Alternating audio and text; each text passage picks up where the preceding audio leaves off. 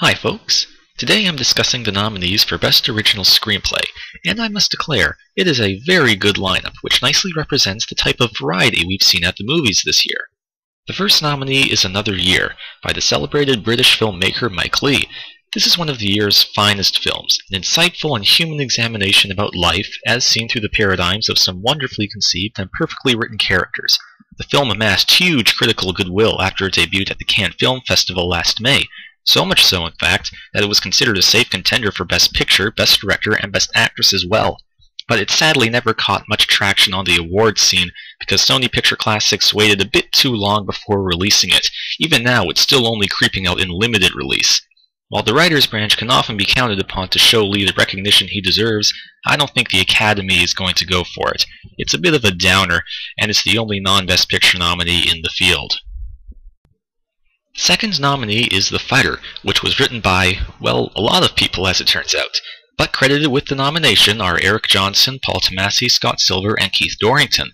The film has actually been in development for a very long time.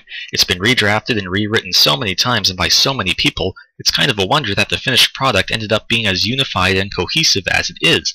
The characters are all richly developed, though as much credit for that should go to the actors. And the story, as they told it, is indeed quite inspiring. The Academy likes the movie, I'm sure, but I'm not sure it would be their first choice in this category. The third nominee is Inception from Christopher Nolan. You want to talk about original screenplays, it's hard to find ones as original as this. It's a highly imaginative concept that Nolan spent about 10 years nurturing, and his devotion to the project paid enormous dividends. One of the more underappreciated aspects of Nolan's script, if you ask me, is that it communicates a very touching and emotional character arc underneath all the sci-fi and heist movie razzle-dazzle. It was great of the writer's branch to stick up for him here, especially in the wake of that unfortunate snub for Best Director, but I can't imagine that he'll win. There's a bit of a bias against genre films, particularly in the major categories, so Nolan will just have to be satisfied with the nomination. If there is a possibility for an upset in this category, it might be The Kids Are All Right by Lisa Cholodenko and Stuart Blumberg. This screenplay is my favorite of the five.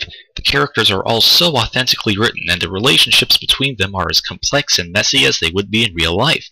I especially appreciate how the story doesn't take any shortcuts or make any unrealistic concessions just for the sake of a quick emotional payoff. It sticks to its guns on believability, and rings true on a number of levels. This is also the kind of small, charming comedy drama with likable, relatable characters that we've seen win this award a number of times in recent years. But ultimately, I think it will fall short to The King's Speech, written by David Seidler. You'd never guess it if you heard him speak today, but Seidler used to be a stutterer himself.